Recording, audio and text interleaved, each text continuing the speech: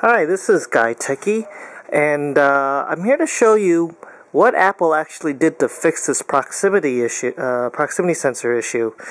We all thought that maybe we just turned up the sensitivity, but that's actually not the case.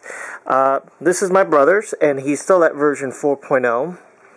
Here's mine at 4.21, which is the latest version. I figured I wanted to do a test to see how they fix the proximity issue, so that's what I did. Here is, I'm just going to go ahead and give this a call, and you can see that the sensors are working. I'm going to simulate a face press.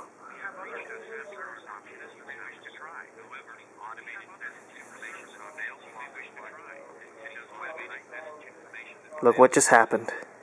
Okay, just to show you what I did in slow motion, what I did was I actually touched the screen to simulate a face press. Okay.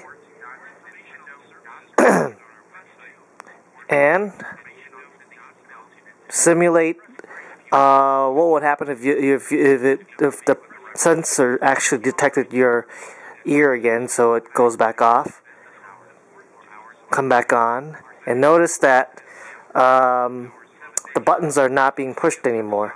Now if I wiggle my finger a little bit, notice that on the left side, look at that. See?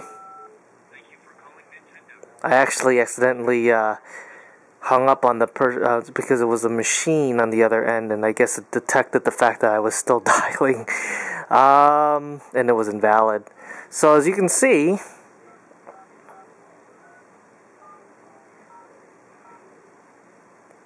it's actually an algorithm on detecting screen, unattended screen touches. That's it. That's all it is. So it's all in.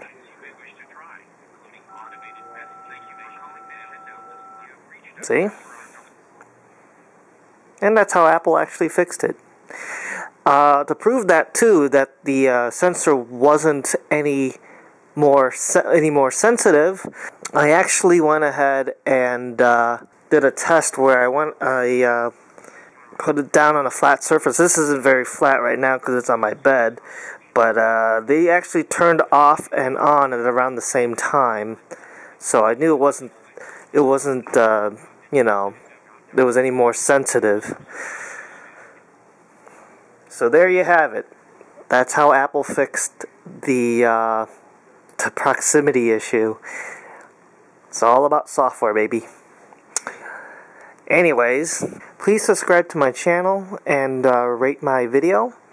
And go ahead and give me a comment on what you think about what you just saw.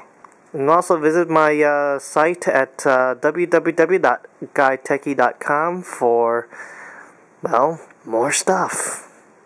Enjoy.